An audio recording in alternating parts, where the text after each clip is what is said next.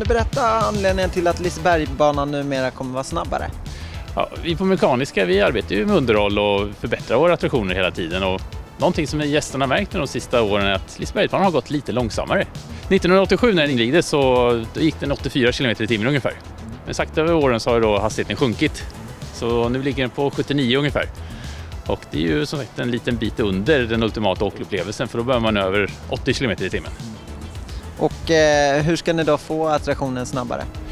Vi har ju provat ganska många olika varianter. Vi har haft nära samarbete med en kullagertillverkare och olika fetter har vi provat och allting sånt där. Och nu har vi haft lite extra tid då, sista tiden och provat olika varianter. Och det har visat sig att vanligt bivax har varit det absolut bästa att lägga på rälsen. Och bara smörja in rälsen med bivax? Precis. Hur påverkar då bivaxet? Ja, bivaxet har ju mycket bättre resultat än vad vi faktiskt hade trott. Så efter vi har provat det här och kört några varv så har vi kommit upp i 87 km i timmen. Och det är ju mycket, mycket bättre resultat än vad det är i dagens läge med sina 79.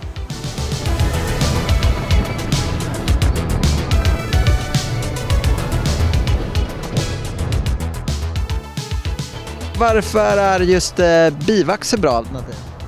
Det är ju bra av flera anledningar, men det är ett hållbart alternativ av smörjmedel till Lisebergbanan och vi kan producera det själva i parken. Så då blir det både kostnadseffektivt och ett bra miljöval.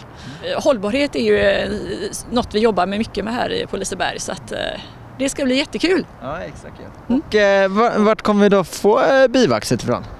Vi kommer producera bivaxet själva här i parken, så vi kommer ta hem 500 bikuper som vi kommer placera ut här uppe på berget. Lugnt och fint och mycket ängsblommor för dem.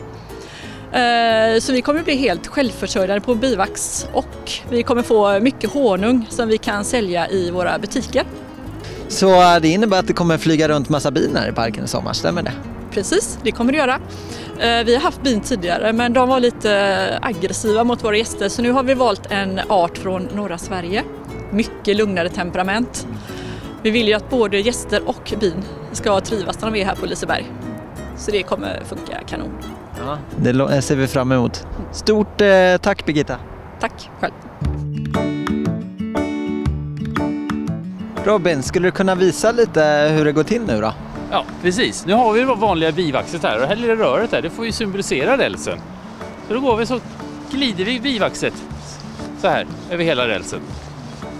Och sen ska vi visa den då.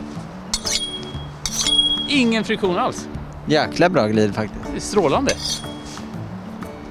Nu står vi här vid bromsen och det känner man när man åker Lisebergsbanan att det är lite kraftig inbromsning. Och en av då sideffekterna vi märkte när vi provade honung, det var ju att den bromsade ju ganska ordentligt.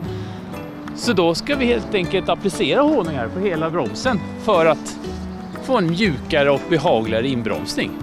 Det kan vi se här om vi tar lite honung på rälsen. Så ser man det. Det här går ju liksom... det är mjukt och fint, det bromsas in. Det blir stor skillnad. Det är mycket behagligare upplevelse. Fascinerande. Jättefint.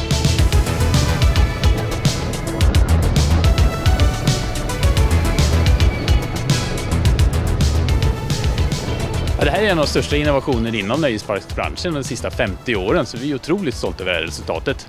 Och det är en av mina personliga visioner är ju kanske i framtiden att byta namn på Lisebergsbanan till lise-bi-banan.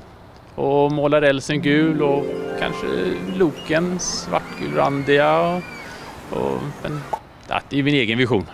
Jag presenterade för mina chefer och de sa ju tvärt nej, så jag är väldigt besviken.